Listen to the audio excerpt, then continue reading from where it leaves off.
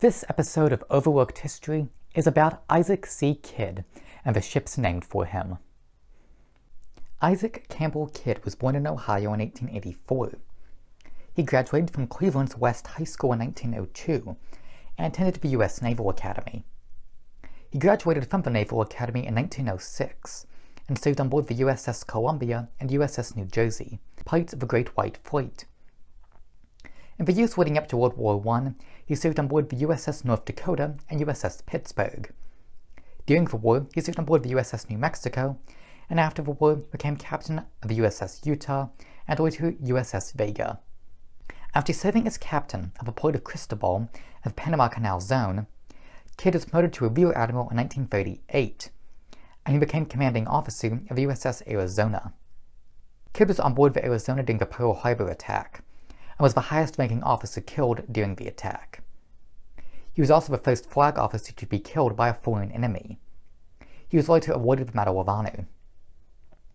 In 1943, the USS Kidd, a Fletcher-class destroyer, was launched. The launching ceremony took 14 minutes, which at the time was a U.S. Navy record. Very quickly, the sailors assigned to the ship realized there was a much more famous Kidd, the pirate William Kidd, better known as Captain Kidd. In fact, in honor of a pirate, Admiral Kidd had always been nicknamed Cap. The crewmen of the USS Kidd received permission from Admiral Kidd's widow and the U.S. Navy to fly the Jolly Roger and paint a skull and crossbones on the ship. The USS Kidd remained in service until 1964. During this time, she became known as the Pirate of the Pacific. She was converted into a museum ship in Baton Rouge in 1975 and has been restored to her World War II appearance, and is the only destroyer in the original World War II configuration. Interestingly, when the Kidd was originally moored in Baton Rouge, a special system was designed so she could rise and fall the Mississippi River, which changes water level up to 40 feet each year.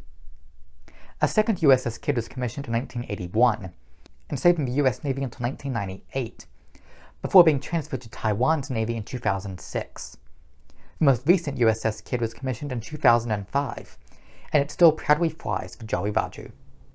Rear Admiral Isaac Kidd was considered a hero of Pearl Harbor, and the ships named after him have honored his legacy, and the legacy of a pirate captain. Thank you.